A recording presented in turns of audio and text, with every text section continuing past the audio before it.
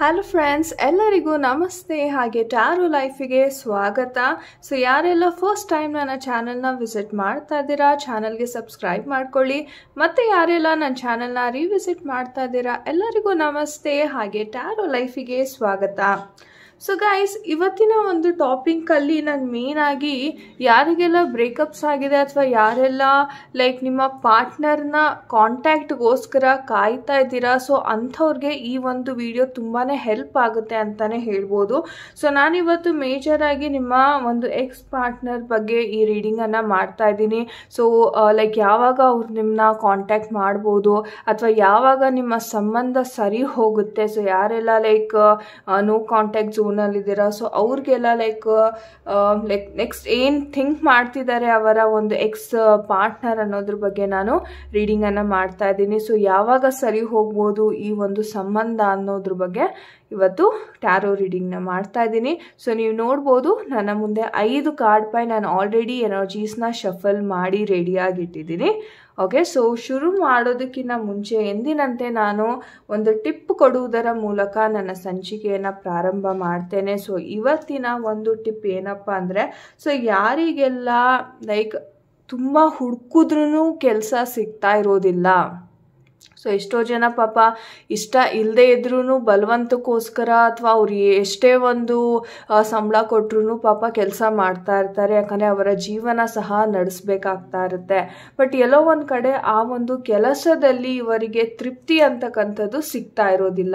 So like ತುಂಬ ಕಷ್ಟಪಡ್ತಾ ಇರ್ತಾರೆ ಅಥವಾ ಅವರು ಪಟ್ಟಿದಂಥ ಕಷ್ಟಕ್ಕೆ ಒಂದು ಬೆಲೆ ಅಂತಕ್ಕಂಥದ್ದು ಸಿಗ್ತಾ ಇರೋದಿಲ್ಲ. ಸೊ ಫಿನಾನ್ಷಿಯಲಿ ಲೈಕ್ ದುಡ್ಡು ಸಹ ಅವ್ರಿಗೆ ಸರಿಯಾಗಿ ಸಂಬಳವನ್ನು ಕೊಡ್ತಾ ಇರೋದಿಲ್ಲ. ಸೊ ತುಂಬಾ ಎಷ್ಟೋ ಜನ ಒದ್ದಾಡ್ತಾ ಇರ್ತೀರಾ ಈ ಒಂದು ಸಮಸ್ಯೆಯಿಂದ. ಸೊ ಇವತ್ತು ನಾನು ನಿಮಗೆ ಒಂದು ಕ್ರಿಸ್ಟಲ್ ಬ್ರೇಸ್ಲೆಟ್ನ ಇಂಟ್ರೊಡ್ಯೂಸ್ ಮಾಡ್ತೀನಿ. ಸೊ ಮೇನ್ ಆಗಿ ಇದು ನಿಮ್ಮ ಒಂದು ಕೆಲಸದ ವಿಚಾರವಾಗಿ ಇದು ಬಹಳಷ್ಟು ಸಕ್ಸಸ್ಸನ್ನು ಕಾಣೋದಕ್ಕೆ ತುಂಬಾ ಸಹಾಯ ಮಾಡುತ್ತೆ. ಸೊ ನೀವು ನೋಡ್ಬೋದು, ಸೊ ನನ್ನ ಕೈಯಲ್ಲಿ ಒಂದು ಬ್ರೇಸ್ಲೆಟ್ ಇದೆ. ಸೊ ಇದು ಒಂದು ಕೆಲಸಕ್ಕೋಸ್ಕರ ಲೈಕ್ ಯಾರೆಲ್ಲ ಹುಡುಕ್ತಾ ಇದ್ದೀರಾ, ಸೊ ಅಂಥವ್ರಿಗೆ ಈ ಒಂದು ಬ್ರೇಸ್ಲೆಟ್ ತುಂಬಾ ಉಪಯೋಗಕ್ಕೆ ಬರುತ್ತೆ. ಸೊ ಈ ಬ್ರೇಸ್ಲೆಟ್ ಆ್ಯಕ್ಚುಲಿ ನಾನು ಒಬ್ಬರು ಕ್ಲೈಂಟ್ಗೋಸ್ಕರ ಅಂತ ತರಿಸಿದ್ದು. ಸೊ ಇದನ್ನು ಕ್ಲೆನ್ಸ್ ಮಾಡಿ ಚಾರ್ಜ್ ಮಾಡಿ ರೆಡಿಯಾಗಿಟ್ಟಿದ್ದೀನಿ. ಓಕೆ, ಆ್ಯಂಡ್ ಇನ್ನೊಂದು ಏನಪ್ಪ ವಿಶೇಷತೆ ಅಂದರೆ, ನೀವು ನೋಡ್ಬೋದು ಒಂದು ಯಂತ್ರ ಸಹ ನಿಮಗೆ ಸಿಗ್ತಾ ಇದೆ. ಸೊ ಈ ಯಂತ್ರದ ಒಂದು ಅರ್ಥ ಏನಪ್ಪ ಅಂದರೆ, 4 ಕಡೆಯಿಂದಾನು ನಿಮಗೆ ಒಂದು ಅವಕಾಶ ಅಂತಕ್ಕಂಥದ್ದು ಬರಲಿ ಅನ್ನುವ ಒಂದು ಉದ್ದೇಶದಿಂದ ಈ ಯಂತ್ರವನ್ನು ವಿಶೇಷವಾಗಿ ಮಾಡಿರ್ತಾರೆ. ಸೊ ಈ ಬ್ರೇಸ್ಲೆಟ್ಟಿನ ಜೊತೆ ಈ ಯಂತ್ರವೂ ಸಹ ನಿಮಗೆ ಸಿಗುತ್ತೆ. ಸೊ ಇದೆರಡೂ ನಿಮಗೆ ಒಟ್ಟೊಟ್ಟಿಗೆ ಸಿಗುತ್ತೆ. ಓಕೆ, ಸೊ ಈ ಬ್ರೇಸ್ಲೆಟ್ ಬಗ್ಗೆ ನಾನು ಒಂದು ಸ್ವಲ್ಪ ಮಾಹಿತಿಯನ್ನು ಕೊಡ್ತೀನಿ.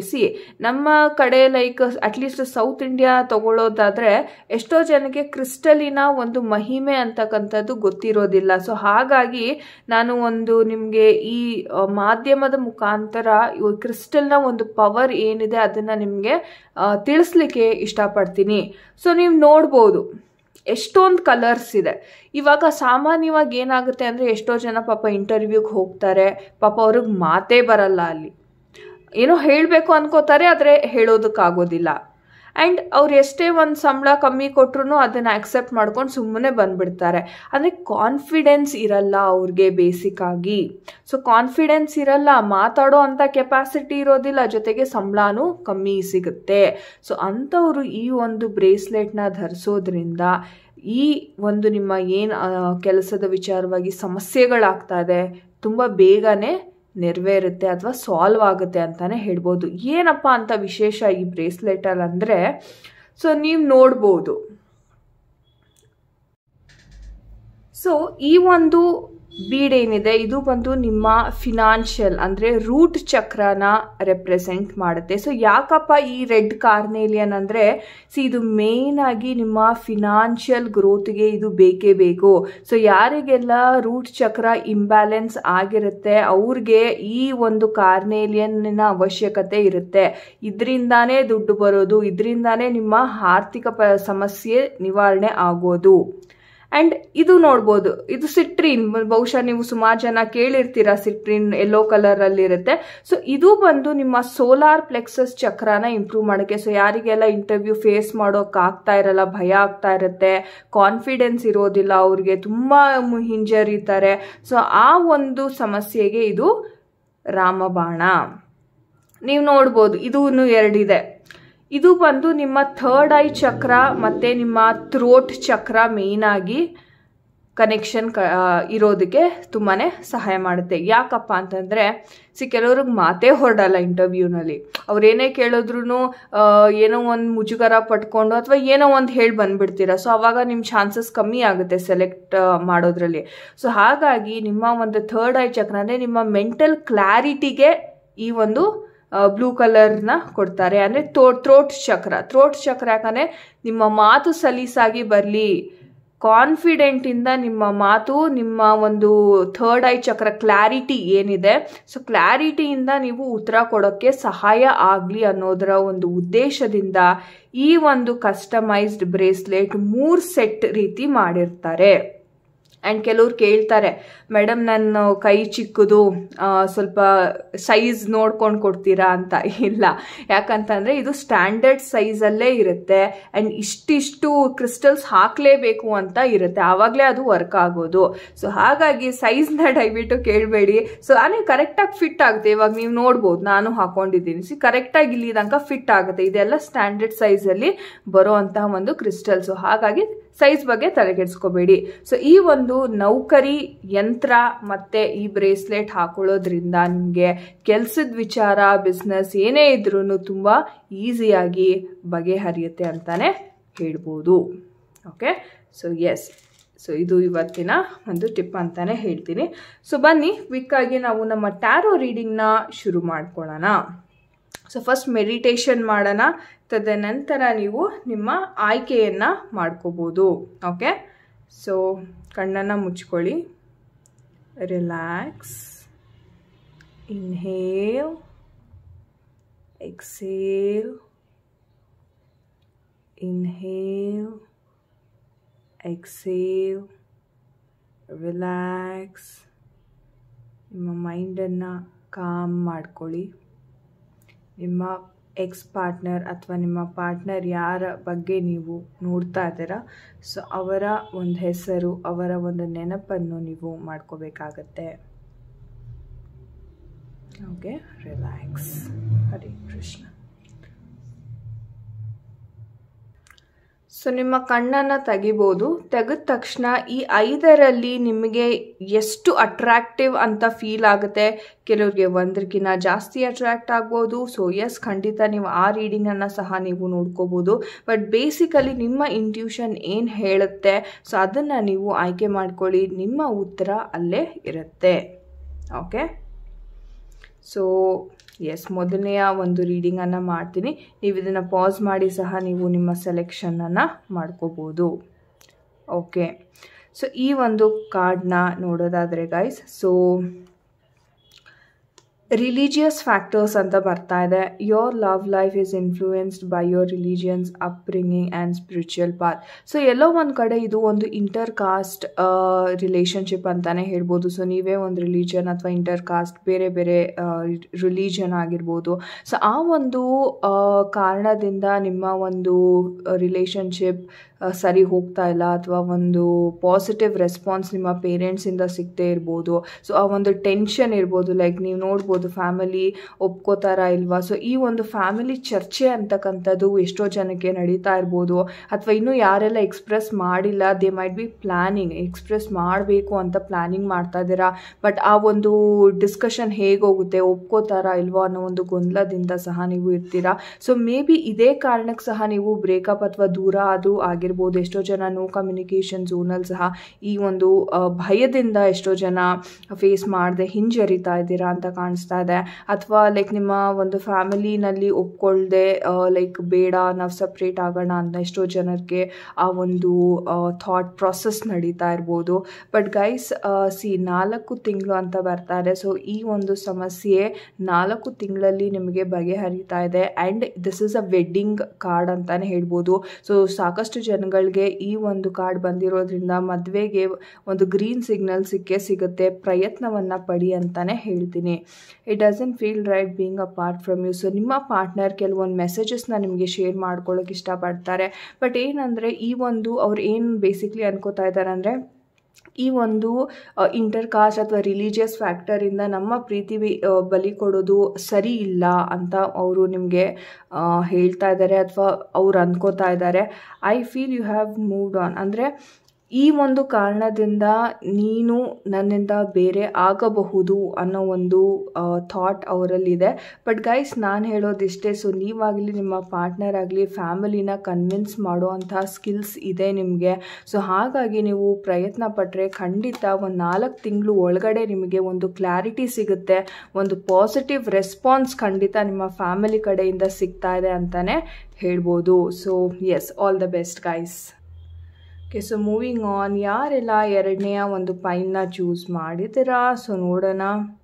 So you deserve love, you are lovable ಅಂತ ಏಂಜಲ್ಸ್ ಹೇಳ್ತಾ ಇದ್ದಾರೆ. ಸೊ ಈ ಒಂದು ಮೆಸೇಜಸ್ನ ನೋಡೋದಾದರೆ, ಸೊ ಎಲ್ಲೋ ಒಂದು ಕಡೆ ಲೈಕ್ ತುಂಬಾ ಡಿಸಪಾಯಿಂಟ್ಮೆಂಟ್ ಎನರ್ಜಿ, ಡಾರ್ಕ್ ಎನರ್ಜಿ ಕಾಣ್ತಾ ಇದೆ. ಸೊ ಮೇ ಬಿ ಲೈಕ್ ನಿಮ್ಮ ಪಾರ್ಟ್ನರ್ ನಿಮ್ಮ ಜೊತೆ ಮಾತಾಡದೇ ಇರ್ಬೋದು, ಅಥವಾ ಲೈಕ್ ಯಾರೆಲ್ಲ ಬ್ರೇಕಪ್ ಆಗಿದ್ದೀರಾ ಸೊ ಬ್ಲಾಕ್ ಮಾಡಿರ್ಬೋದು, ಅಥವಾ ಎಲ್ಲೋ ಒಂದು ಕಡೆ ನಿಮ್ಮ ಪಾರ್ಟ್ನರ್ಗೆ ಲೈಕ್ ಕಂಫರ್ಟಬಲ್ ಇಲ್ಲ, ಅಥವಾ ಅವರ ಒಂದು ದಾರಿನೇ ಬೇರೆ ಇತ್ತು ಅಂತ ಕಾಣಿಸುತ್ತೆ. ಇವ್ರು ಬೇರೆ ಒಂದು ಫ್ಯೂಚರ್ ಪ್ಲ್ಯಾನಿಂಗನ್ನು ಮಾಡ್ತಾ ಇದ್ದಾರೆ. ಸೊ ಎಲ್ಲೋ ಮೋಸ ಮಾಡಿ ಲೈಕ್ ಹೋಗಿದ್ದಾರೆ ಒಬ್ರು ಅಂತ ನನಗೆ ಇಲ್ಲಿ ತುಂಬಾನೇ ಕಾಣಿಸ್ತಾ ಇದೆ.